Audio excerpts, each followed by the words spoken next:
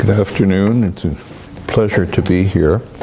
And I would like to begin by sharing with you a medieval allegory based on Oriental sources. An experienced hunter one day caught with his bare hand a little bird that could speak 70 languages. The terrified bird looked up at the hunter and said, "Release me and I will teach you the 3 secrets of life." And the hunter said, No, you teach me the 3 secrets and I will then release you. The bird, having no choice, then taught the hunter the following secrets, which I share with you. First, if you know that if you have made a decision that is unalterable, don't regret it. If you know that something can't be true, don't believe it. And finally, if you know that you can't reach your destination or attain your goal, don't dissipate your energies trying to get there. The hunter was content, and the bird flew off. The bird may reappear. We'll see. The bird flew off. Now, this is, for me, a particularly nostalgic occasion. It is whenever I visit a law school, because it brings home to me how much the study of law and the practice of criminal law have changed over the past 50 years since I graduated. Beginning with entrance requirements, at this law school, you receive, in combination with other schools I know, some 2,300 applications. Only 180 are admitted. At McGill, they now receive 1,500 applications and 150 are admitted. In my time, all you needed was 50% plus 1. There were 75 applicants, 75 were admitted, but only 50 showed up for class on the first day. I should tell you that the law school was at the time housed in a former mansion set back from Peel Street. And so I've harbored the image over these 50 years of the remaining 25 marching up and down Peel Street, not finding the law school, and exhausted, having then decided to choose some other profession, like dentistry or accounting, that they might have thought less demanding. It was also much harder at that time to skip classes. Attendance was both mandatory and required. I still have a vivid image of the great Frank Scott, our constitutional law professor, entering on the first day of class. He had in one hand the class list, in the other his class notes. He put his foot up on the bench and called the roll as follows: Angus, sir; Brown, present; Cohen, no answer; Cohen, dead silence. Scott looked up, a puzzled expression crossing his face, said, "Has this man no friends?"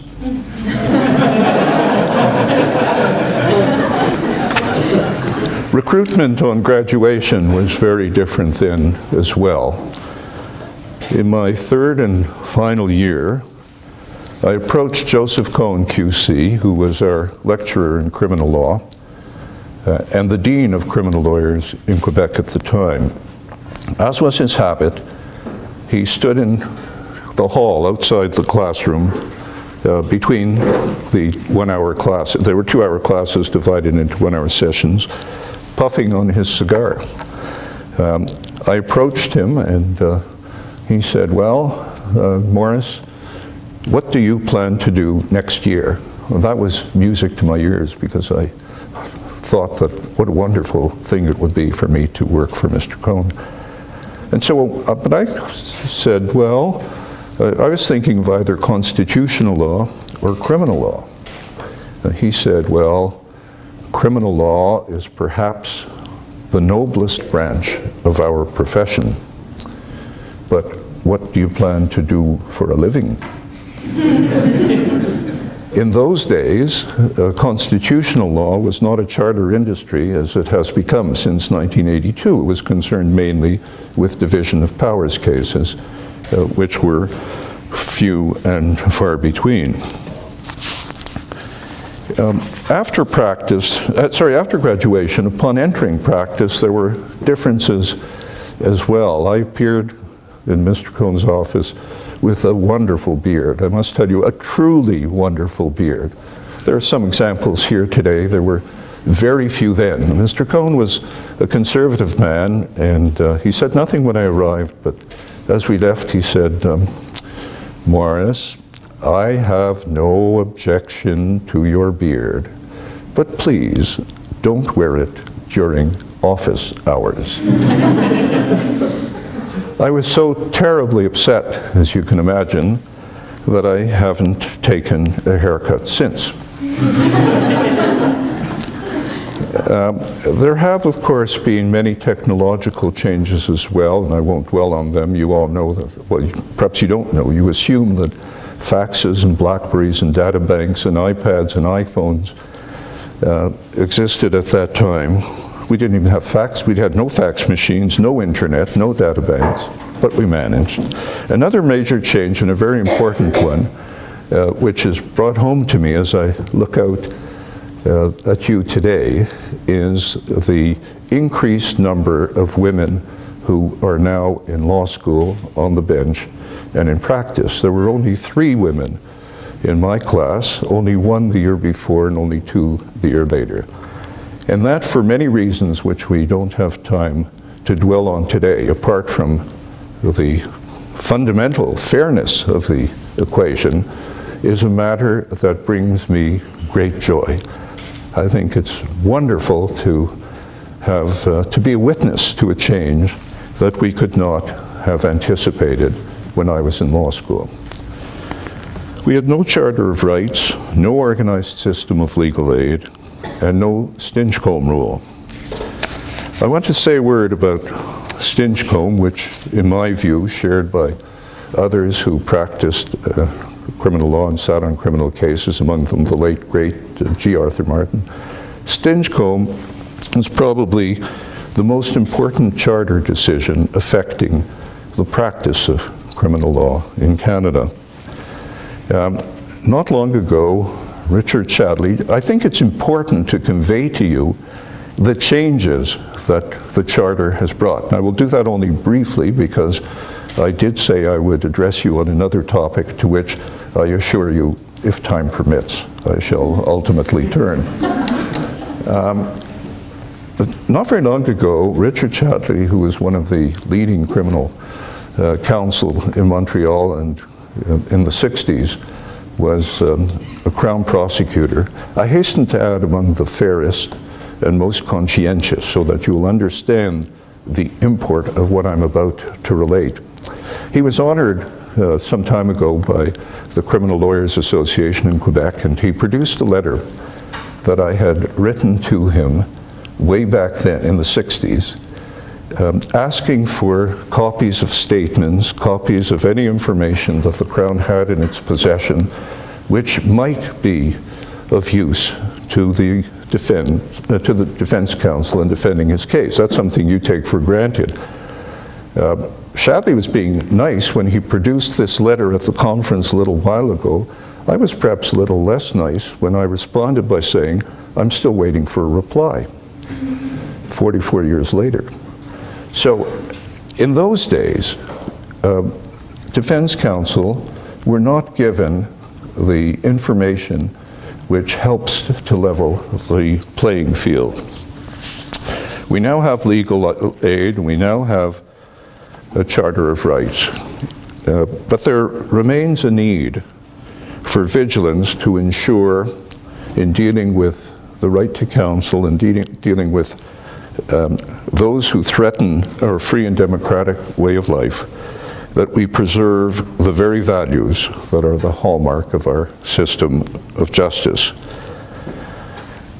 You are the future, and I urge you with all my heart to remember the importance now in the years to come, when you go out to practice, for those of you who do, and simply as citizens of this country, to do what you can to ensure respect and preservation for the values, the fundamental values that the Charter was created to protect.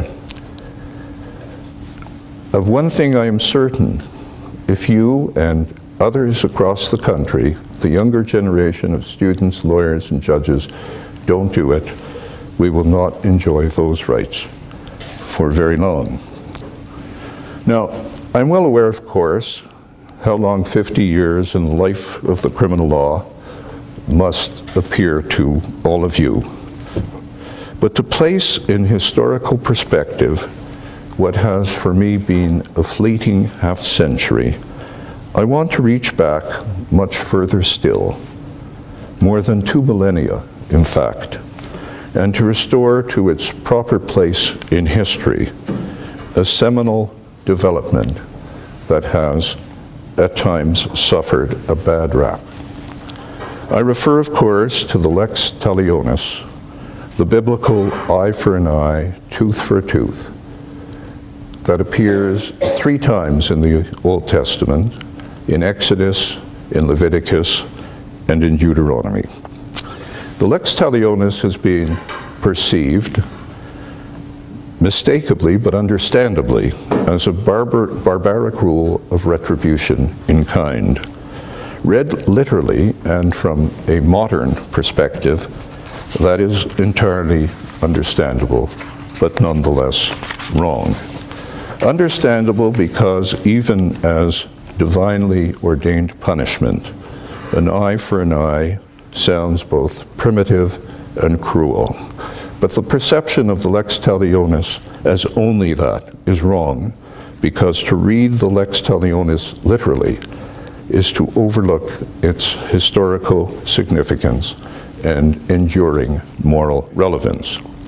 I have time today only to explain to you in a few words why the lex talionis of the Old Testament marked a watershed in the evolution of lawful punishment. In place of vengeance, reprisal, and random brutality, it introduced a policy of restraint, and it sanctified proportionality as a moral principle of punishment.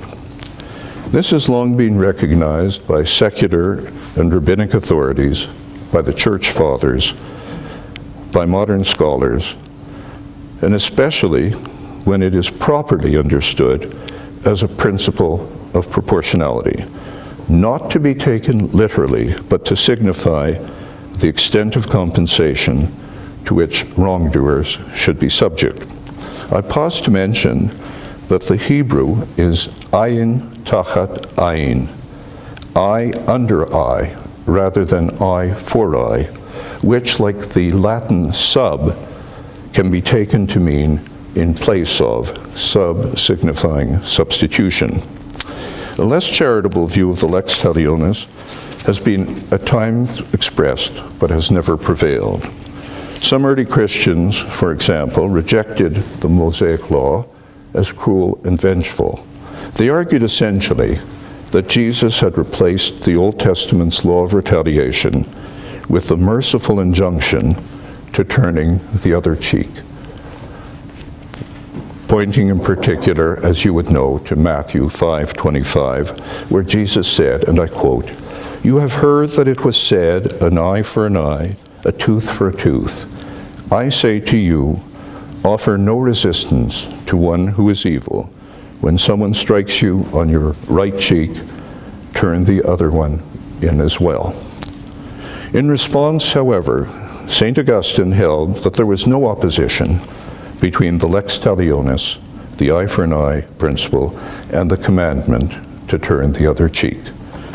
In Augustine's words, and I quote, "The old precept, as well as the new, is intended to check the vehemence of hatred and to curb the impetuosity of angry passion, to put a restraint upon revenge, unjust for its success. The law established the principle of compensation, that the penalty should correspond to the injury inflicted. So the precept, an eye for an eye, a tooth for a tooth, instead of being a brand to kindle a fire that was quenched, was rather a covering to prevent the fire already kindled from spreading. And that's the end of the quotation from St. Augustine.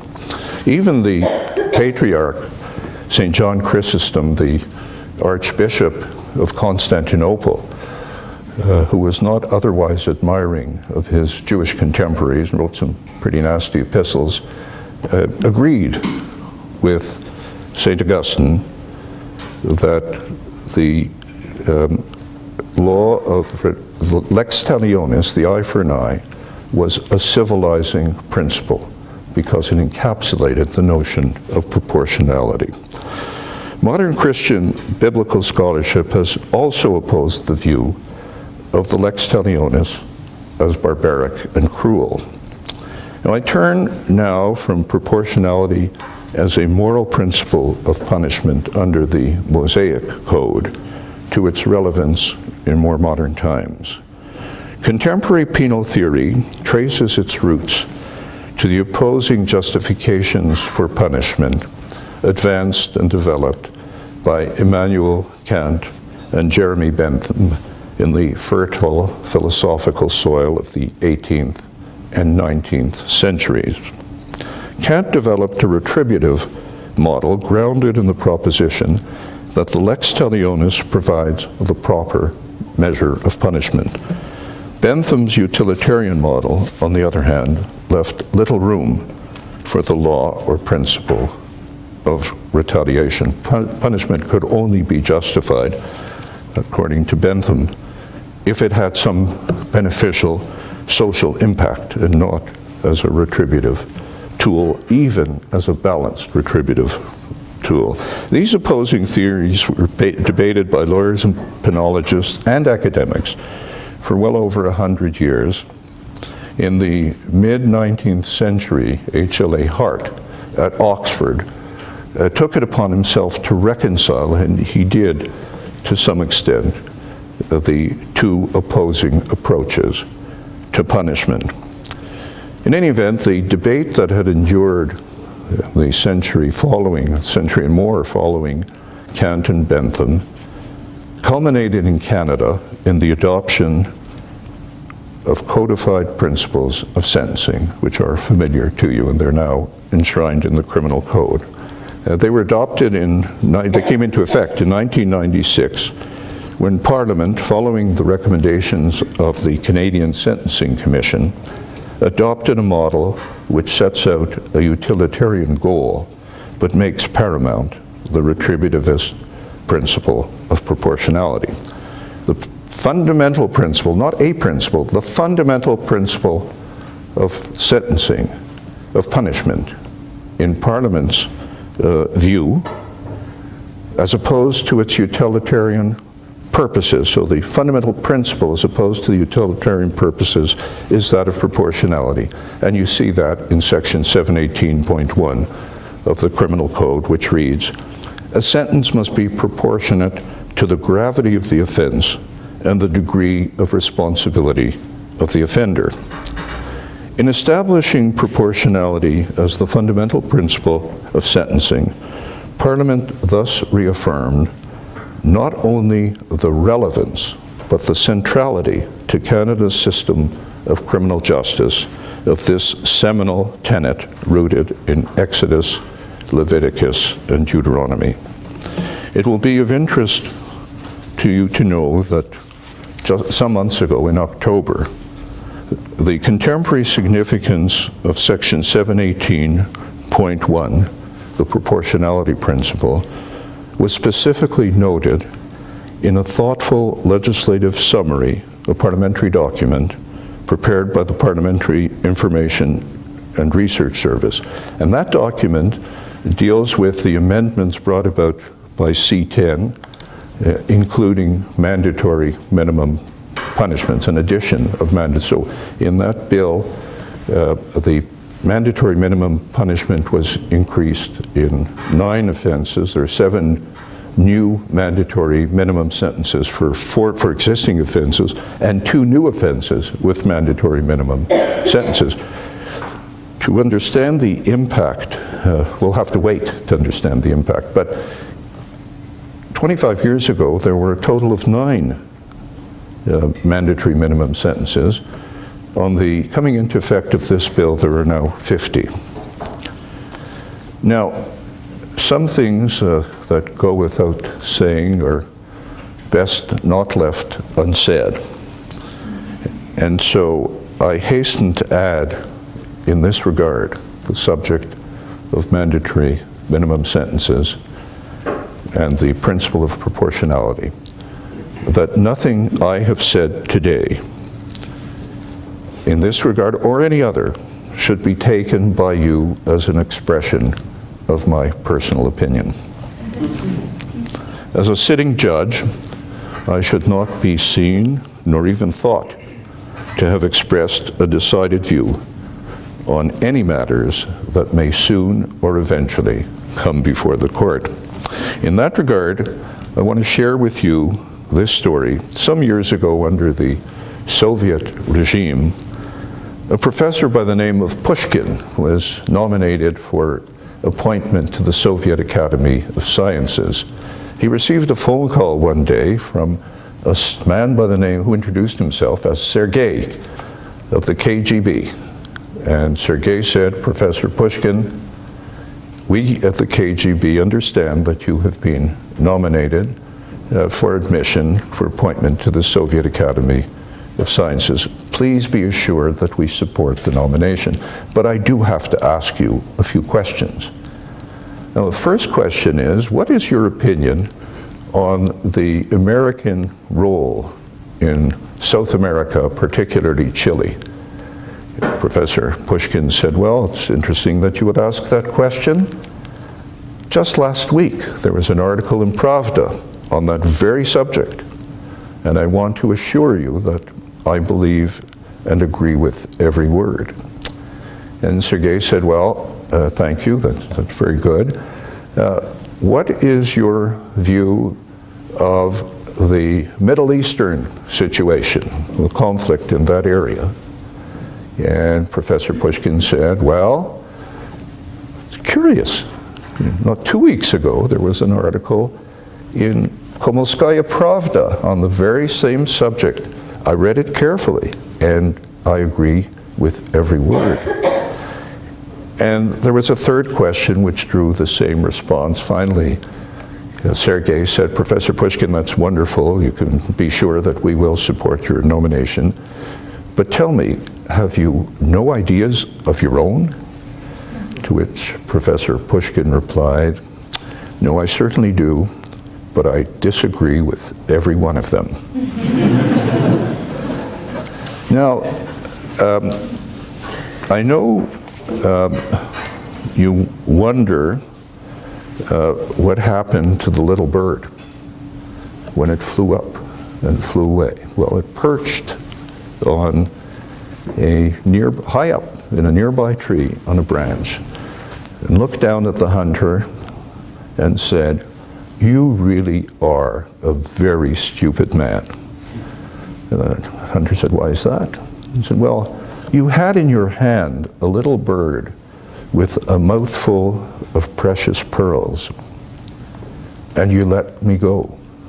Well, the hunter was furious, rushed to the tree, tried to climb up, made it halfway, fell down, and broke, alas, both legs.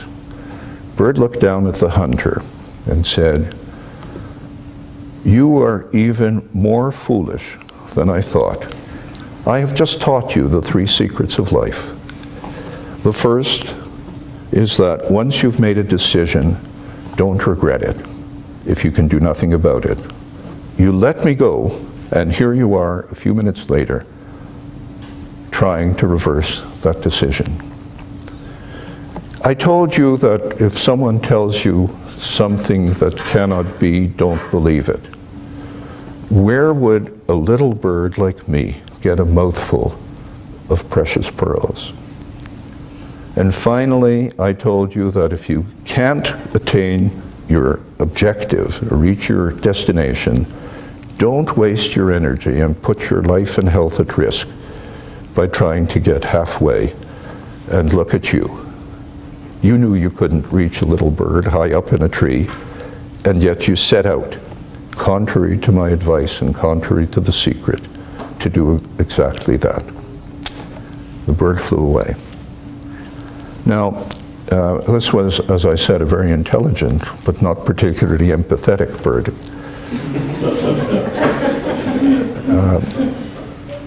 I don't leave you. I'm here and I'll be happy to answer your questions. We can talk more about the right to counsel if you wish, in particular. I simply hope that you won't forget the little bird's 3 secrets of life as quickly as the hunter did. That's my eye for an eye.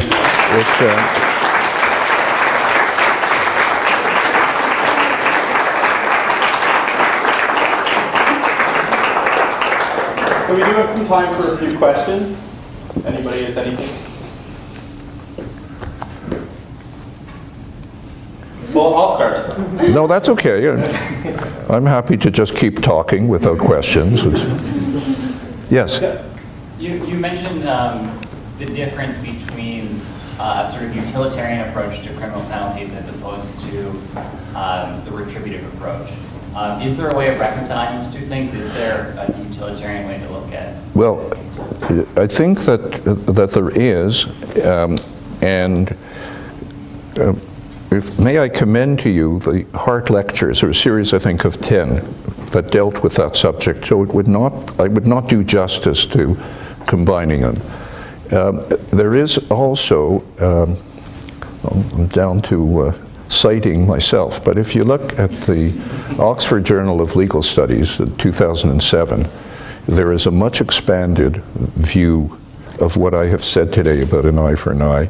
It was the subject of my HLA Hart lecture at Oxford, and I did their deal to some extent with it. And I think it important because you hear so much about an eye for an eye and how people immediately assume, immediately see only the apparently barbaric side, but don't recognize the historical significance and modern relevance of the principle of proportionality.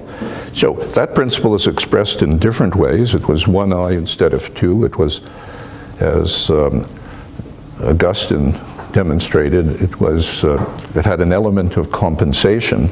The authorities, by the way, the biblical, post-biblical, medieval authorities are somewhat divided, but most recognize that it was never intended that these punishments should be carried out literally, but rather, and again, as St. Augustine mentioned, to reflect a measure of compensation, an appropriate and proportionate response. Now, I should tell you that it's not all that easy, because that view brings with it, precipitates other questions that are difficult to answer, as difficult as reconciling the two schools. For example, if the eye for an eye is viewed as a compensatory principle, you place a value, and it's not to be taken literally. You must place a value on the eye that was taken. Now, what is that value? Is it the value of the eye to the person from whom it was taken, who may have been a scribe, may have had only 1 eye? Is it the eye of the person who took it? And so there are wonderful discussions about the difference, but the important principle to retain is the principle, the notion of proportionality. There's another aspect which I might mention to you.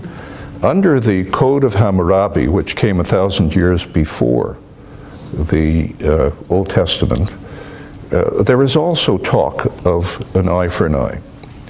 But Hammurabi's code provided for what has been called mirror punishments. And so, for example, if a builder built a home, the home collapsed and killed one of the owner of the home's children, it was not the builder whose life was taken, but the life of the child of the builder.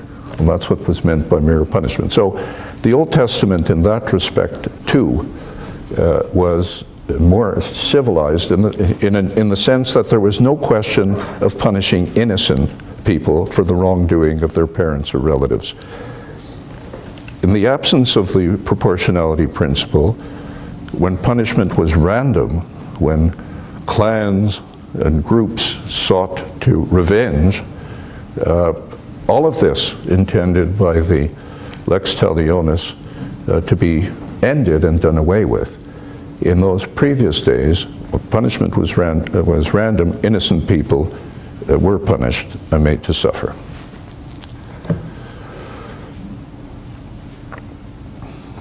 Any other questions?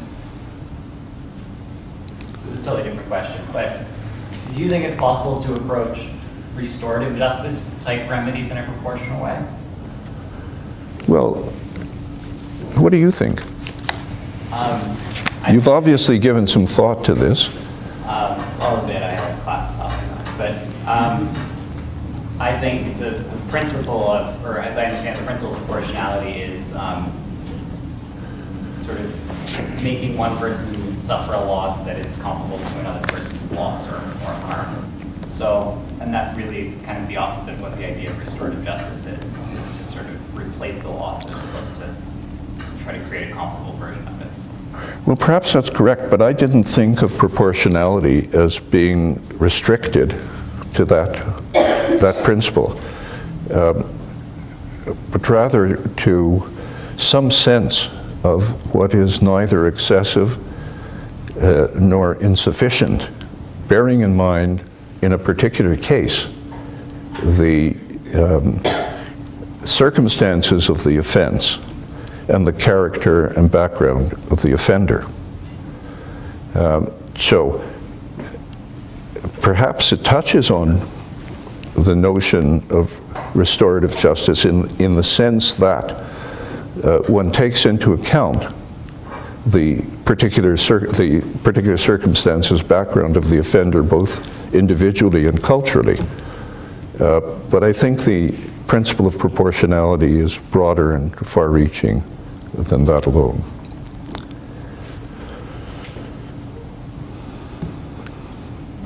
So just to shift gears a bit, what made you decide to be a judge of the Supreme Court?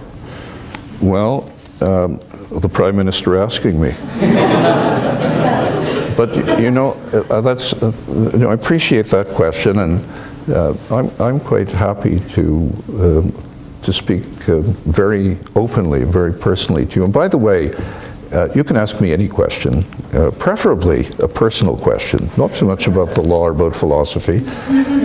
That's a chance that perhaps you don't often get, and nor do I to respond. So I'm happy to tell you. Well, you have to start at the Court of Appeal. And one day, I was very happy in practice.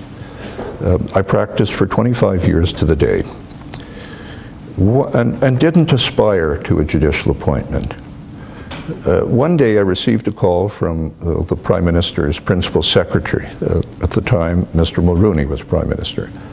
And the secretary said, the Prime Minister wants to know whether you would agree to go to the Court of Appeal to succeed Fred Kaufman, who was then turning 65, a former partner of mine. He said, it's not an offer, but he wants you on the short list. If you're interested, do nothing. You'll hear from the Judicial Commissioner in due course. If you're not interested, let me know.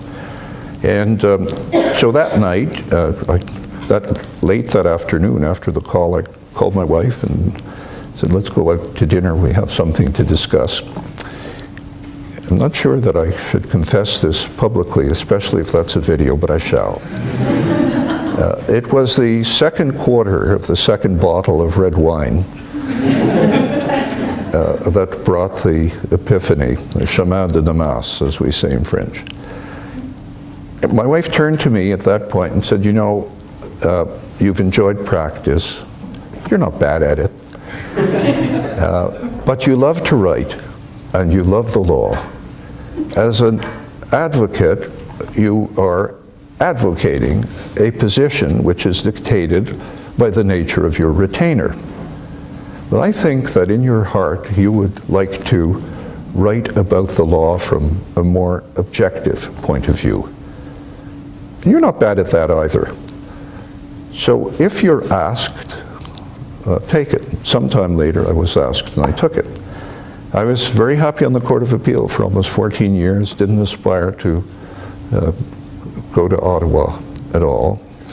And so, but there were always these stories in the newspapers saying, about which as a former newspaperman myself, I can't complain, saying that there were going to be openings and Prue, Fish, Baudouin were among the candidates. So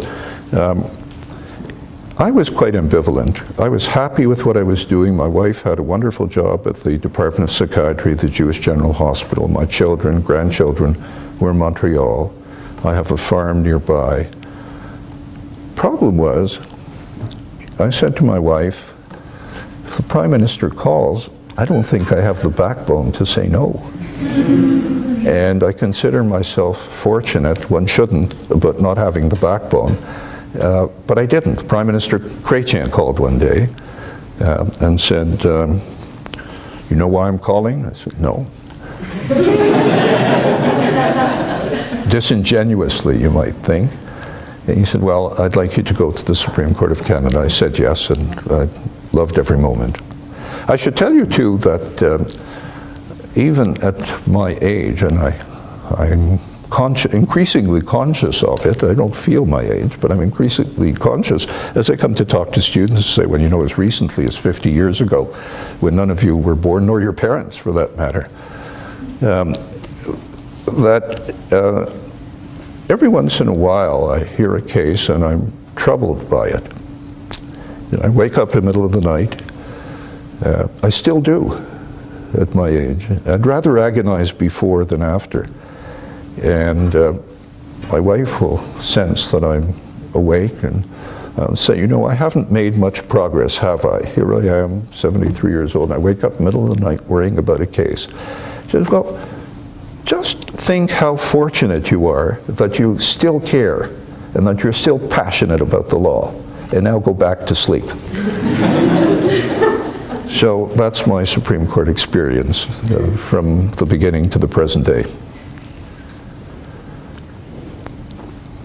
You know, I said to you, and we do have, we have time, and I had said to you that I urge upon you to uphold the right to counsel and the right to silence. And if I say to myself, well, those of you who have read Singh and Sinclair might say, well, Fish, you haven't done such a great job yourself, but I've tried. And when I was thinking about this the other day, I said, well, I'm going to go back and read something that I wrote shortly after my appointment to the Court of Appeal, and it appears in, it's a case called Dubois, D-U-B-O-I-S, 1990.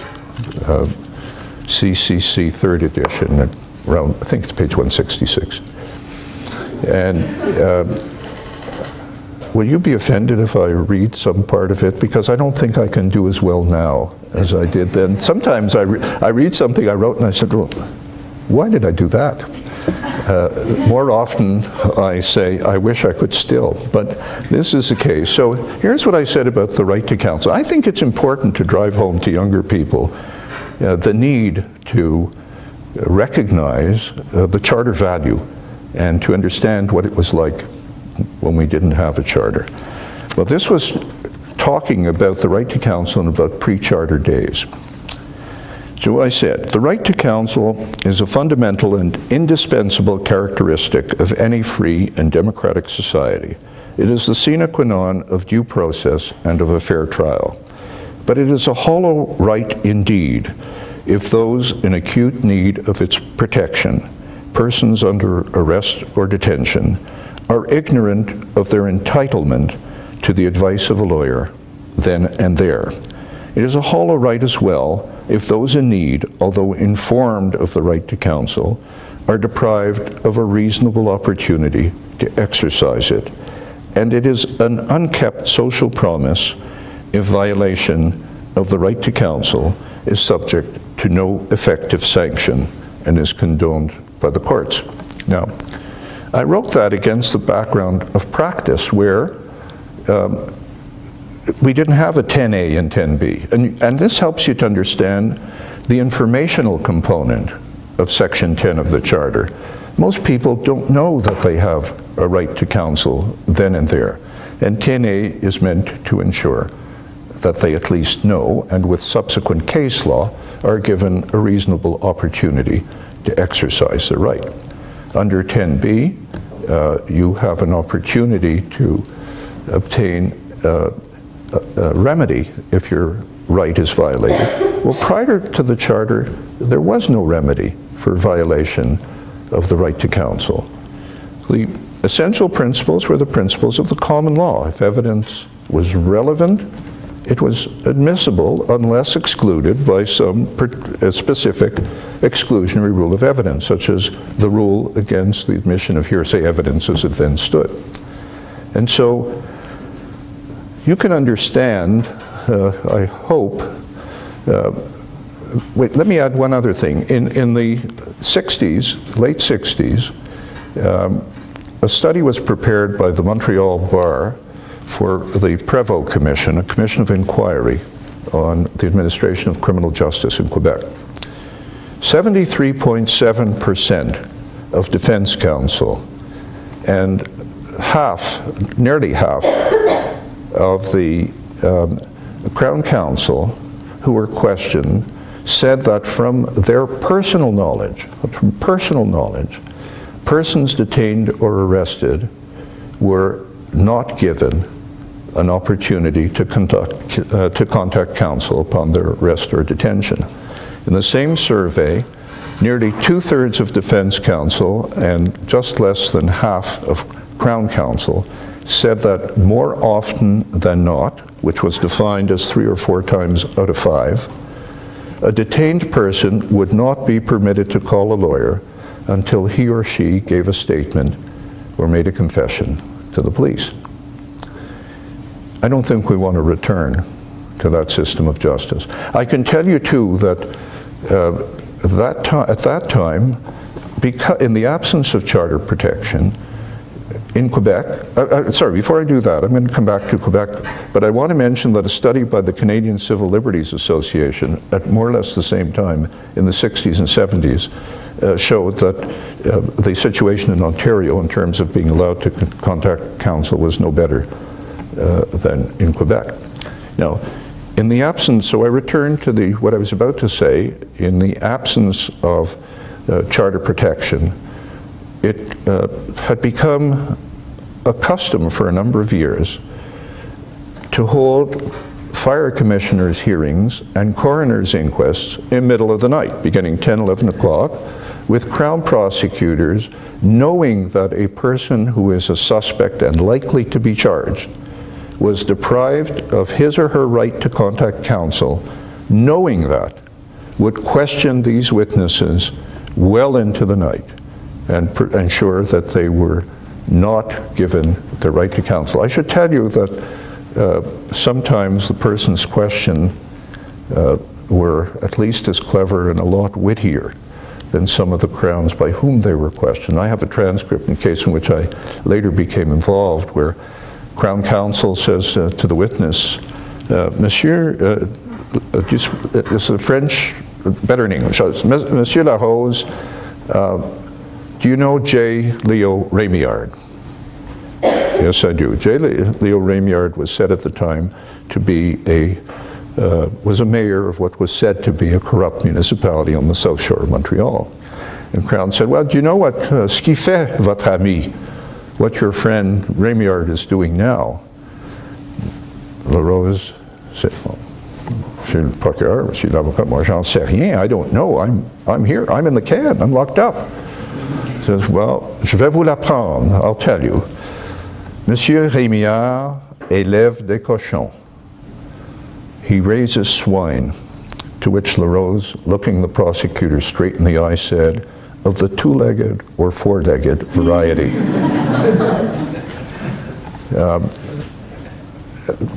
In the proceeding, he was charged, and a number of others, LaRose and a fellow by the name of Aird were both charged.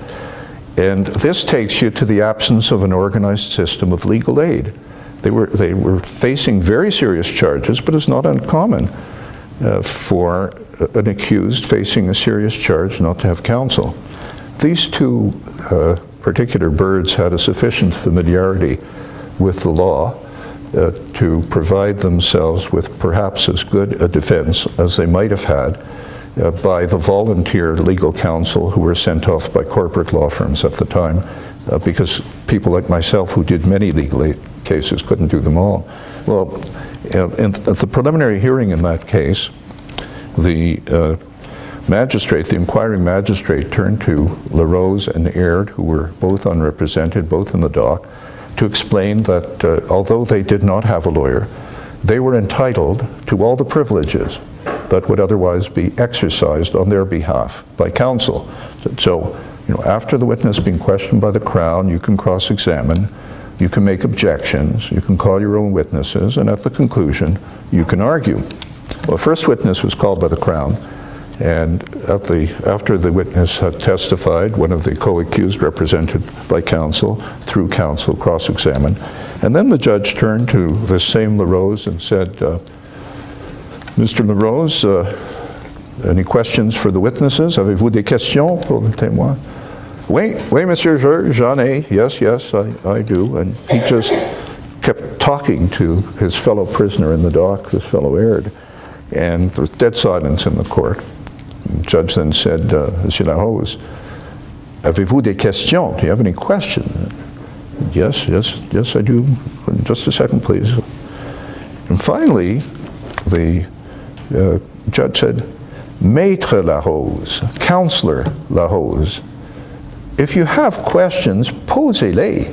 And LaRose looked up at him and said, Oui, Monsieur Juge, mais je suis en train de consulter mon savant confrère. I'm just in the process of consulting with my learned colleague.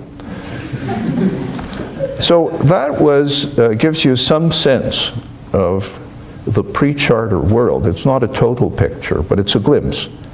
And again, as I said earlier, it's a place to which we do not want to return. And it's a place and you have a burden, along with young people, you the future, to ensure by zealous protection of the Charter to ensure that we don't return there. Let me add this. There is one, downside isn't quite the apt word, but one concern that I have about charter litigation, and it's this, the fourth secret of life, which I hope you'll remember. There are well-established principles of common law that over the years, prior to the Charter, long before the Charter, helped to provide for a fair administration of justice, as fair as the law permitted. It's not quite as good as now. More and more, young counsel, I find, overlook the principles of common law that would serve them better than a charter argument. And they go straight to the Charter. And you'll find that reflected in the majority opinions of my colleague Justice Charon in Singh, and particularly in Singh, and later in Sinclair, but more particularly in Singh, where instead of challenging a statement given by an accused to a person in authority under the voluntariness rule, the Abraham rule, the common law rule, younger counsel brought up with the Charter often overlook the advantages of seeking a remedy, or an exclusionary remedy, if you will, not under 24(2) with its balancing, but based on a well-established, firmly entrenched rule of the common law. in the back. Was there a reluctance? I'm sorry? Was there a reluctance after the charter was implemented to apply it either by the Court of Appeal or Council in Quebec because of the... I love your question, and I'll tell you why. As you know, we had a Canadian Bill of Rights. You may know. We had a Canadian Bill of Rights, 1960, I think it was, or 61, which was a Diefenbaker Bill of Rights. And it was not constitutionally entrenched.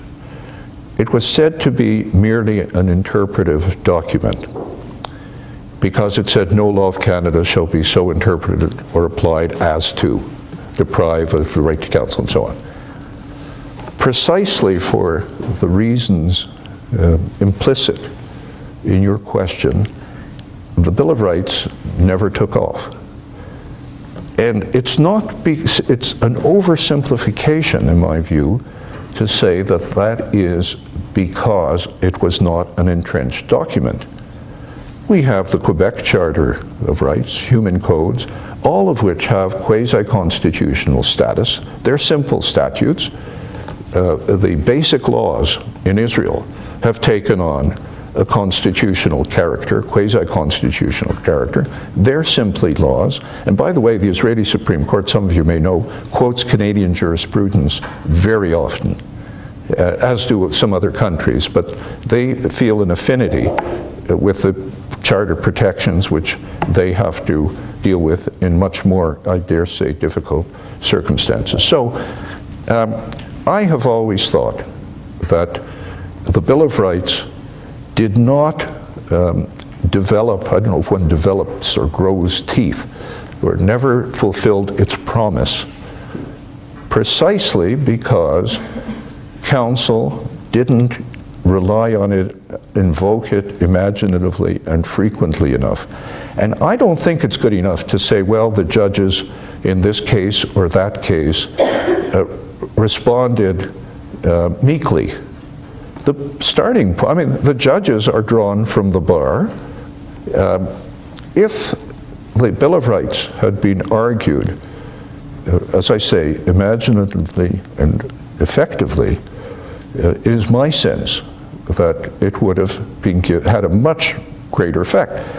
And for those of you who are interested, you might have a look at a case called Ittoshat, I-T-T-O-S-H-A-T, which you will find in, all right, 10 CRNS. And in 1970, CCC, let me think, I'm not sure, but not really, I'm ashamed of myself.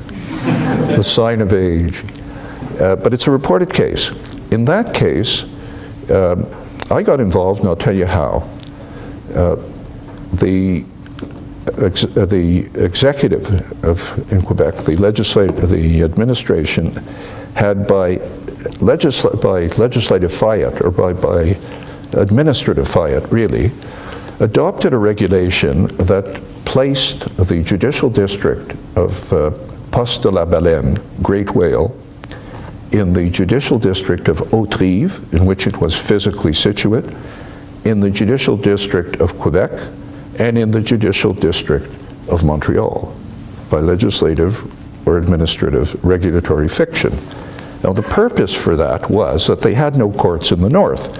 And so if they arrested some poor soul in Great Whale, they would put that person on the next plane, indistinguishably, without distinction, whether it was going to Quebec or to Montreal. This person would arrive in Montreal, be taken to the courthouse, not really having the language, totally unfamiliar environment.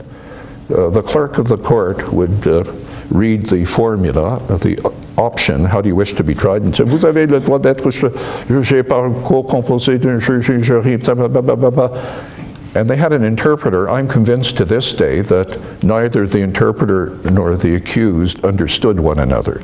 There would be a 5-minute discussion, and then the interpreter would say, il plaide coupable, monsieur le juge, he pleads guilty.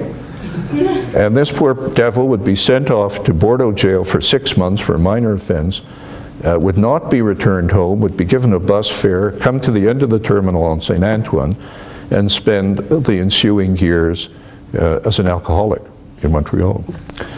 I still speak with a sense of outrage. Well, I was asked to act in a case of that kind, and I did, and that was before Edo-Shat, the case of Tukaluk, where the arrangement then that I made with the Crown was he would plead guilty to some minor offense on the understanding that he be sentenced to time served. He was guilty of the assault, and that he be put on the next plane back to Great Whale, which he was.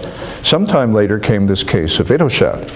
Perfect, you know, luck plays a role. Perfect judge in arraignment court. And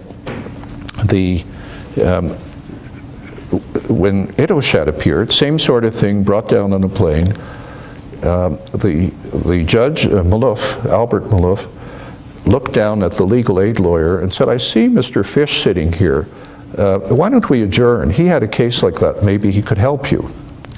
And so I got involved in the case, and under the Bill of Rights, I argued for a stay of proceedings on the ground that it was unfair and oppressive to bring someone 1,000 miles from his home, no access to counsel, no access to witnesses. Witnesses couldn't, in a completely foreign culture, and that resulted in a stay of proceedings. One of the few at that time, and certainly one of the, there was a case of Shipley as well at that time, a little earlier, one of the very few. That resulted in what subsequently became the traveling courts to the north. So sometime later, the government, fearing another case of that sort, created a system where a magistrate, a Crown, and a legal aid lawyer would visit each of the northern communities in turn and to have a trial there. Now, when the charter came along, there was a perception that the charter too was at risk of the same sort of approach. Not because it wasn't a constitutionally entrenched document, unlike the Bill of Rights, of course, it was. But there was a fear of the timidity of counsel, that the timidity of counsel and perhaps the conservatism of judges might strip the charter of its intended beneficial effects. Fortunately, as we all know, that did not happen. We have time for a few more. So if there's a big criticism of charter law, it's that it's judge-made. And for that reason, its legitimacy comes into question, and it's definitely complex for the average person to follow and understand. With something like right to counsel, do you think that there's room for maybe a statutory framework that's a little bit more straightforward and explicit? Or do you think that the government may be afraid to try to legislate in that area, given that at least one piece of legislation I could think of relating to ability to search lawyers' offices that tried to be consistent with the charter got absolutely destroyed when it made it to the courts?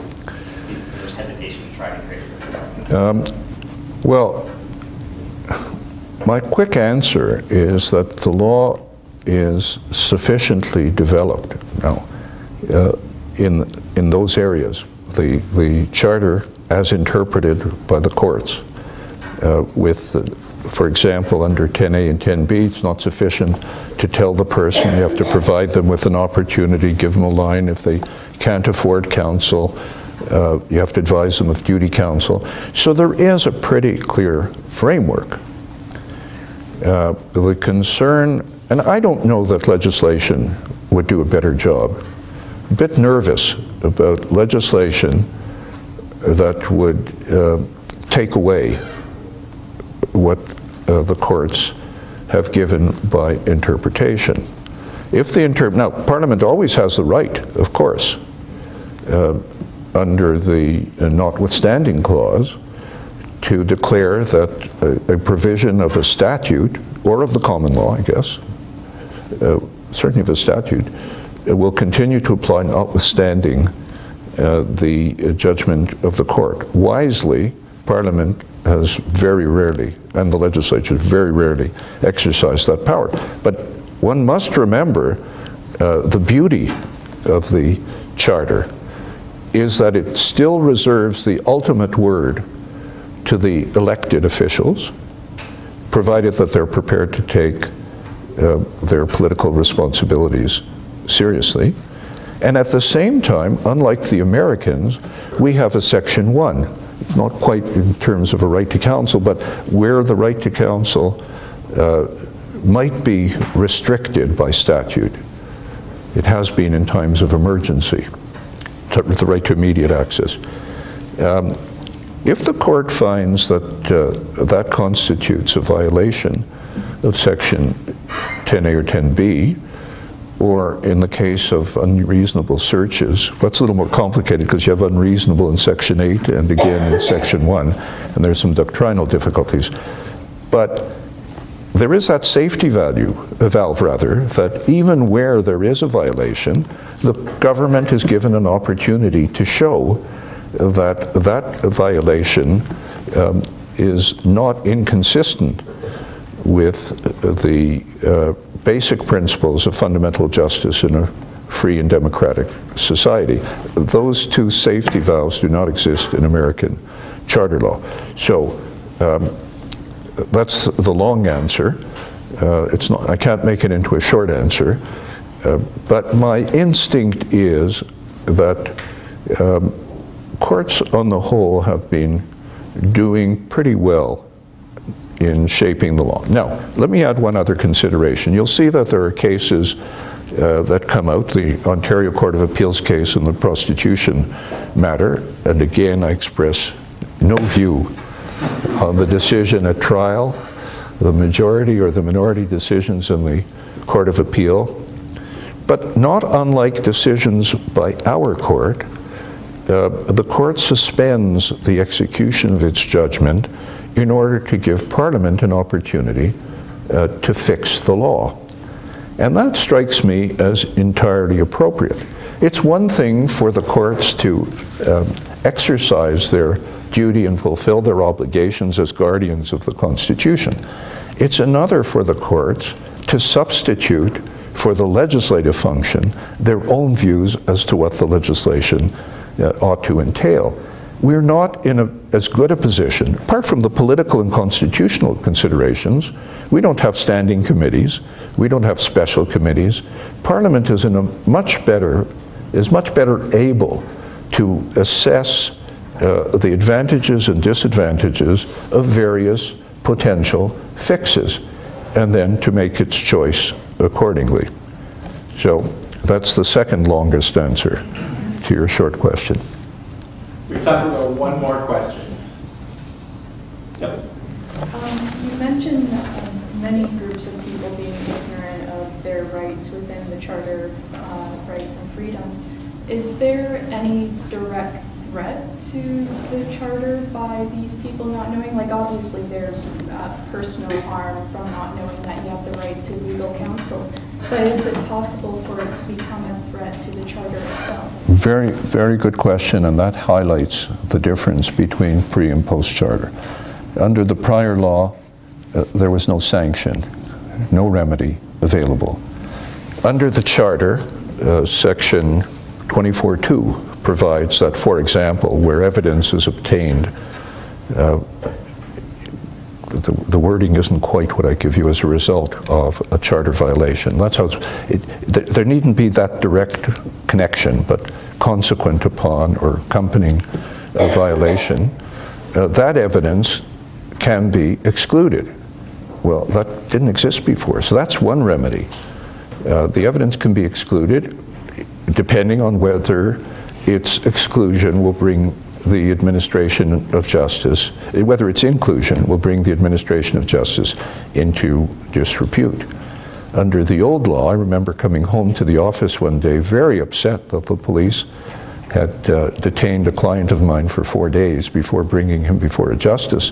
And I complained to Mr. Cohen, and he said, "Oh, Morris, you're right, but you know the rules. The statement he gave will be admissible unless it's excluded under Abraham. No sanction for the arrest. Your client will be executed on Tuesday, but his heirs will have a wonderful action in damages." So thankfully, we have better remedies today. So one more time, can everyone please join me in